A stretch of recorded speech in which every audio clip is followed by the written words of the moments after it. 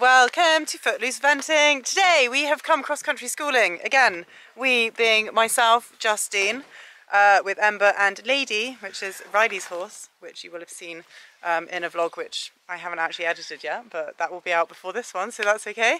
Here's Justine. Hello. You ready? Hello. We've come back to the scene of the crime, which is Blackwater Farm, which is where Ember and I always seem to struggle with the whole concept of cross-country. So we've got a new plan, guys. And I don't know how good it is going to be for you to actually watch this, because my plan is to basically get on, have a very limited, kind of efficient warm-up, I'd say, and just get off his back and go around the course. Crack on. And crack on, apparently. So this is the new method.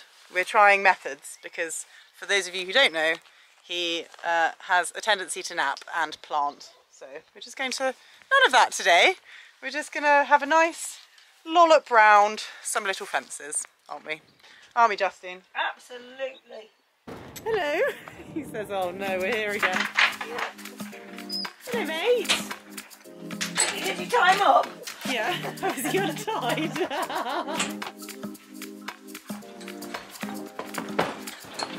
Oh, look at that forelock. Ready? Yeah. I think I'm ready. Is we ready? Take your tag. Huh? You take your tag. No. You? Yeah, the groom's done a good job. Yeah. No, finally.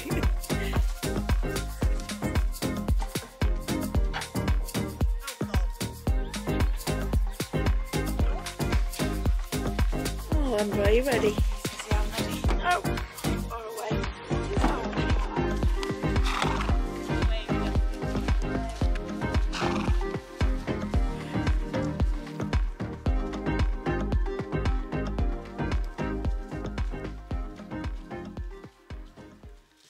I just thought I'd talk you a little bit through our warm-up, because the plan was just kind of get on and have a kind of limited warm-up and to crack on. This area that we're in now is actually the warm-up that they use for the event, where Ember has been quite stressed before, and as you can see, you know, he's just kind of trotting around. I'm letting him do whatever he wants with his head and not taking contact and just keeping my leg on and trotting him around, but he's trotting very nice and freely.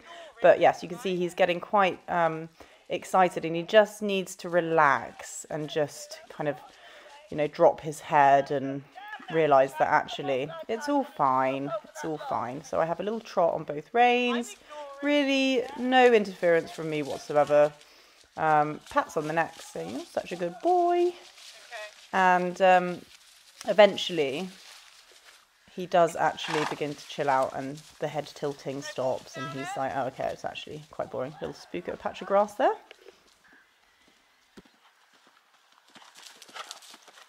So I'm just following on from Lady here, just popping him over this log. See a big jump, and he's like, wee, this is exciting.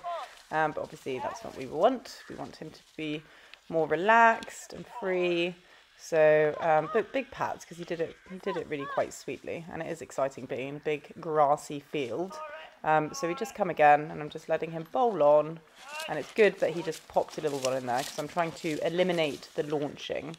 Now this, everyone, is the start box, and obviously he knows that this is the start box, and this is where historically he has done his napping. So we're just currently finding a way to kind of work through this. So my theory and Justine's theory is just to keep him moving and don't let his feet go still. But you can see still got a relatively, well, I have got a loose contact, and I'm just turning him whenever he goes to plant. I just turn him, so it's all right, it's okay. We're just going to turn little circles, keep him moving, and then I think we just give him the benefit of the doubt here and just let him say, well, Lady's going over here, so you can go over here too.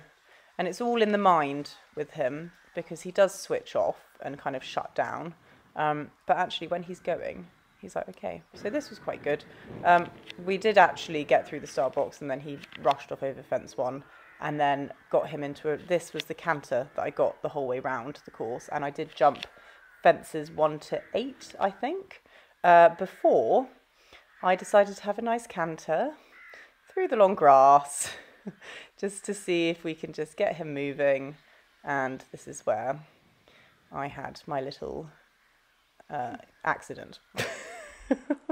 Now, this was a pathetic fall. I've never fallen off like that before, just cantering along.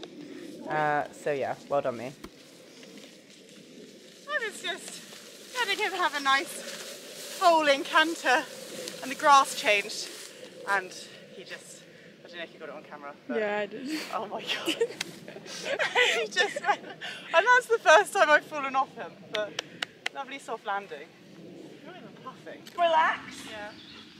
Fucking hell. Excuse my nose.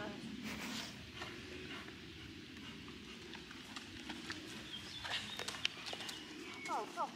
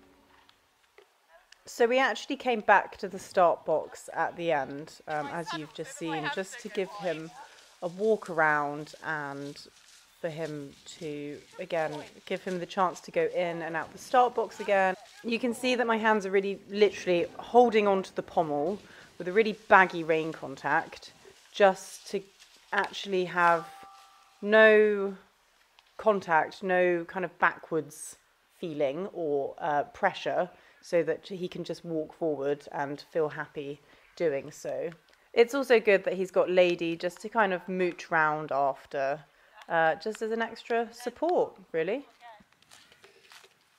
I haven't fallen off for frickin' ages. And I've never fallen off you before.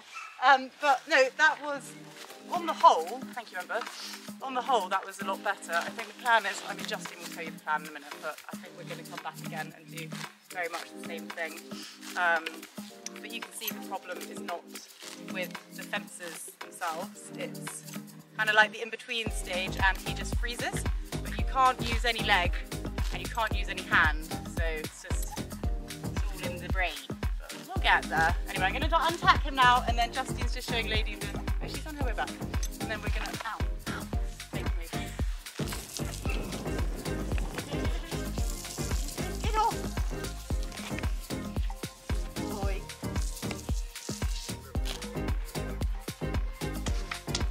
Boy.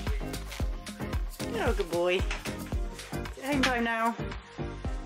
Is it home time now? Yes. Good boy. And hey presto, we are back. We're actually in the car because we're about to go to the shop. Justine's got her reusable bag. Guess what shop she goes to. Yeah, so I would say, apart from me falling off on the flat, because that's probably the most embarrassing thing. It's quite amusing. I'm slightly sorry I missed it. He spooked at a piece of grass, guys, okay? And he just disappeared from underneath me. Anyway, I did hold on to him and he was fine. Anyway, that was a good step in the right direction. We now know that if under any pressure that you put on him when he starts napping, he will tell you to...